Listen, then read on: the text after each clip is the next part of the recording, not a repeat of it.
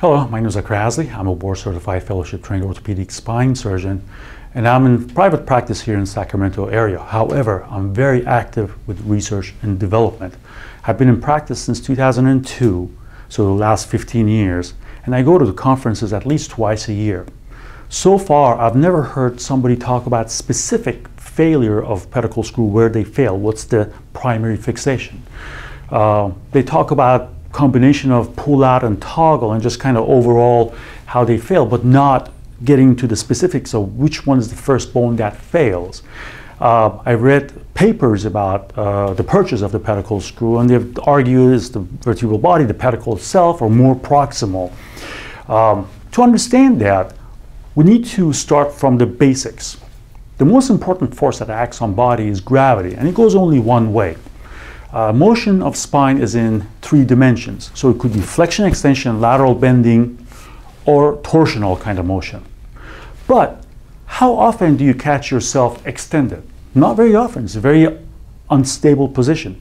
How often do you catch yourself bend? Not very often. But you're constantly in flexion. Everything we do is in flexion. Everything we're working, writing, or doing is in flexion. Even when you start walking, you have a slight flexion. You don't walk straight unless you're in the marching band. Because flexion is just a much more stable posture. Even when you see fighters square up, they're always in flexion. So let's see what happens to the spine in flexion. This is a model that I've hand-drawn as a multi-level fusion.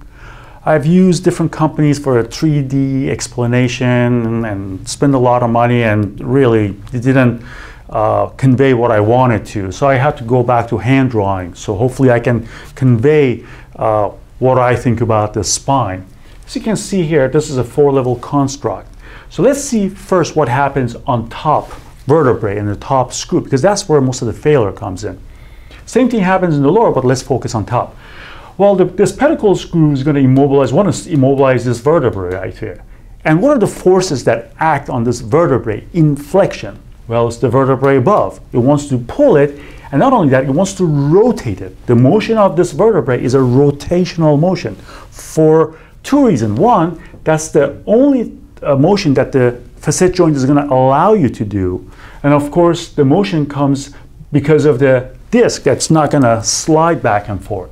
The axis of rotation on the average, again, it goes front and the back, but on the average is somewhere in the middle. So if you go in the middle, you know, it averages out. It's pretty good estimation of where that axis is.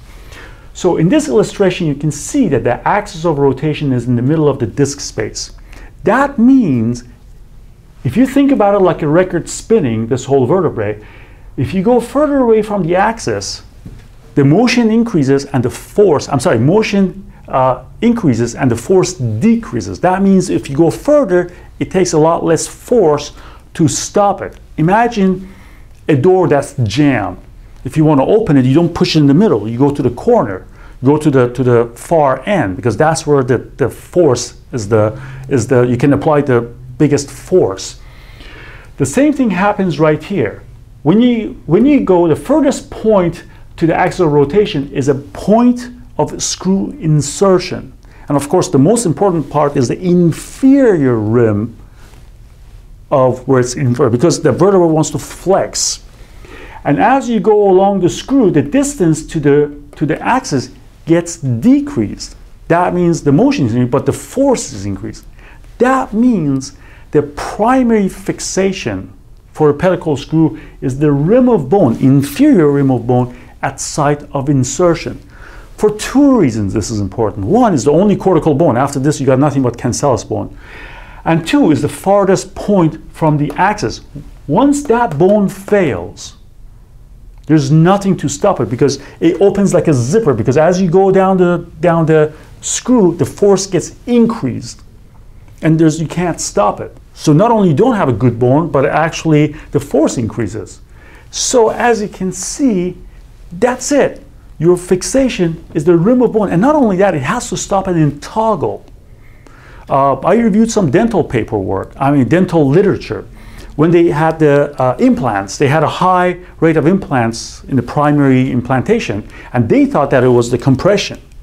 Well, after further research, they found out that actually these implants fail in toggle, and the bone, which they call a crest, the bone around the implant, is very intolerant to toggle forces. So what they do right now, they put an implant, they wait a few weeks for the bone to grow, and then they put the cap on. That's something that we cannot do in spine surgery. There are many papers point to the fact, the importance of the bone at the site of insertion. One of the biggest evidence is the existence of what we call cortical screw in the lumbar spine. Cortical screw is more medial, has a weird trajectory, goes lateral and superior. It's shorter, thinner, and has this weird trajectory that doesn't take anything in a pedicle or so. But it works really well. Why? Because with that medialization, it gets that cortical bone, a strong cortical bone at the site of insertion. But of course, cortical screw has its own set of problems that we're not going to talk about it this way right today. Now, let's talk about literature. I looked at the literature and I came across 6 prospective randomized study that looked at the instrumentation, pedicle screw, looked at the fusion rate and outcome with and without instrumentation, the pedicle screw. And I'm going to show it to you. This one is by France. Next one is by Jaeger. The third one is published in Spine by Christensen in 2002. Next one is by Korsgaard in Journal of Spinal Disorder. The one after that is a 1997 Volvo Award winner by Thompson. That's been quoted, this paper has been quoted quite a bit, 1997 Volvo Award winner. And of course the last one, Fritzl, and this was published in Spine as well. So all these 6 papers, they all said the same thing. All 6 of them showed that the addition of the instrumentation did not improve outcome.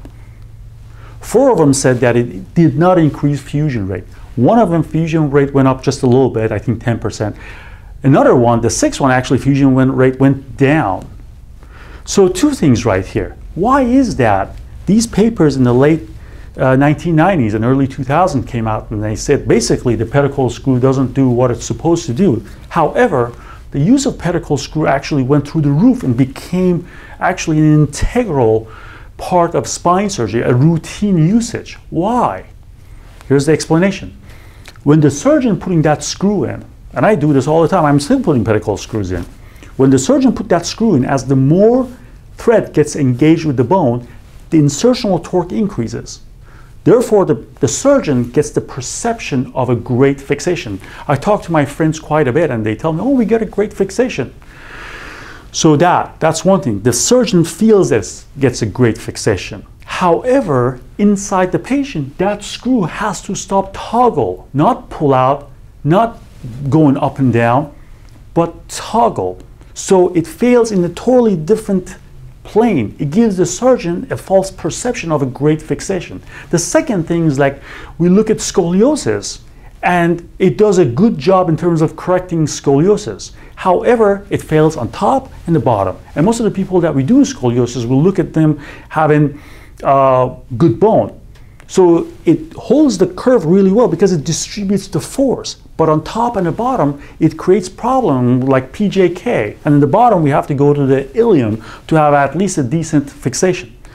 The other problem that is inherent to pedicle screw that nobody talks about, but is extremely important, and I didn't recognize it till I started working on spine within the last 2-3 years, is what I call Wolverine phenomenon.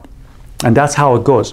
When you put these screws in freehand, there's absolutely no way that you can put the head of the screw all in one nice straight line. They're going to be up and down, different angulation, and different up and down. Now, what does the tulip do? It does not determine the final resting position of the rod. All it does, it helps in capturing the rod. Once the rod comes in and you feel like you're decently in there, you start putting the cap on, tighten it. Now, have you ever try to close a pedicle screw? First, you put the cap on, the lock nut, first you feel it, no resistance. It goes in the first few threads. Then it touches the rod and you start feeling this light resistance. And then once the rod seats at the bottom, then you hear the squeaking noise of titanium together. Well, for all my life, all my professional life as a spine surgeon, I never knew what that light resistance is. I know now. You know what that is? That's basically the tulip kicking the screw in a certain direction that it has to kick. Why? Because if you look at the tulip right here, it has a circular motion. That means if you bend it to one plane, it loses motion on the other plane. And if it bends all the way to one side, it's pretty much locked. Therefore, by definition, the pedicle screw system is under constant stress. And that's there even if you use new systems that's coming out that actually bends the rod for you. There's systems that you have had a little thing that you put it on the rod and the computer sees where that thing is and it bends this for you. So those are very great systems. But even that doesn't eliminate it. That means you put the screws in, as soon as just by connecting them with the rod, the screws start fighting each other. And I estimate based on quality of the bone, you can lose somewhere around 40% of your fixation and you don't even know about it. The patient's not even in the recovery room. Therefore, I truly believe that we as surgeons, we always complain, well, we don't have the answers because spine patients are so diverse. And that's true. However, we have introduced a good part of that diversity ourselves with using pedicle screws. Why? The way I explain it is that you can make the screw as strong as it can hold this building. But if you put it into weak bone, you got no fixation. We have no clue about a bone that we put these screws in. When you put your pedicle screws and lock them together, you have no idea what your fixation is. And your fixation could be anything close to zero all the way to a rigid fixation. And we just simply don't know. And when the papers come back, and the paper tells us that this stuff doesn't work, we just brush it off. Why do I have to talk about this? Why do I have to bring this up? Because every time I talk to new surgeons, let's say surgeons that have been in practice, young surgeons that have been in practice for about 5-6 years, they think I'm crazy. They think like, we showed a long time ago that the pedicle screws increase fusion rate. We never did. Somehow, I believe, somebody dreamt about it and started talking about a lecture that we have a lot of evidence that the pedicle screw increase fusion rate. We don't. It doesn't exist. There are papers that shows that the fusion rate goes up with instrumentation if you have instability, like a spondylolisthesis. But according to the literature, and it's the collective literature, the pedicle screw is able to bring the stability up to the level of a spine with intact facet joints. Beyond that, it doesn't work very well. And that makes sense. You cannot ask a screw to immobilize in every dimension. We know the pedicle screw or a screw is not a good device for toggle. And it turns out bone is not a good material to stop toggle. So you put that together, and the research that's coming out, this came out in late 1990s and early 2000s. We just blew by it. And somehow we made ourselves believe that this stuff works. We almost like live in Matrix. We think that we're doing a great fixation for the patient. Well, when they come back and they're not happy and then the outcome is not good, we tell them, oh, there's something wrong with you, or you probably have a secondary gain or so. While our papers telling us that our stuff, our research tells us that our systems don't work. Anyways, my only goal of this video is that for you to start thinking. I'm not saying agree with me. This is a very controversial topic, but at least start thinking. Pedicle screw has become ingrained in our brain so deep that just criticizing pedicle screw, people get offended. I don't know why. Unfortunately, if you're not going to believe research, why do research at all? I hope at least I start making you think about this a little bit. That's all I want. Have a nice day.